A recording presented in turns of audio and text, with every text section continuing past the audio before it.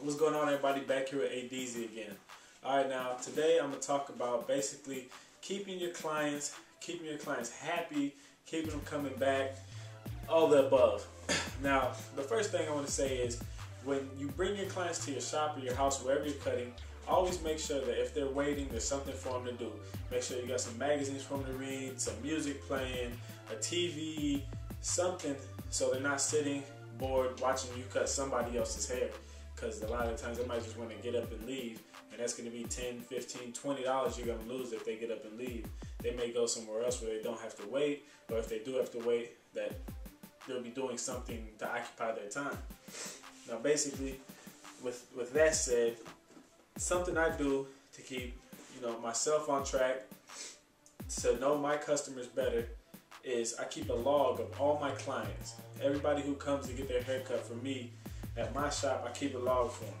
I have it right here. Basically, what this log is I write down the date they came in last, the amount of money they paid, the style of the cut I gave them, and how many times they've been in. Basically, for me, what that does is, if Andre calls me and Andre says he's coming to get his haircut, he sets up his appointment, I go, open up my log, it's alphabetized, I go to the A's, I find Andre. I see Andre came in July 4th, 2010. He came, he paid $15. I cut his hair with the 1/16 with the grain, just a Caesar cut, and that was his third time coming to me. So therefore, I already know when Andre comes and sits in my chair, I'm going to ask him, so do you want the same haircut I gave you last time? Do you want the 1/16 with the grain Caesar haircut? And he can either tell me yes, and make him feel special, like, you actually know that you actually remember what type of haircut you gave him.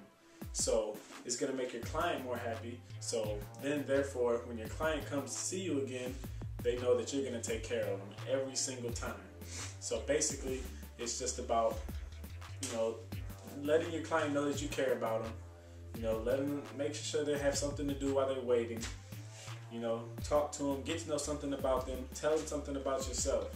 So anybody got any questions, leave me a comment, rate, subscribe, send me a personal message, email, text message, call my phone.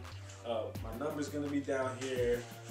You guys all know how to get a hold of me already. So feel free to call, text message, however you need to get a hold of me. Alright, y'all, this has been A.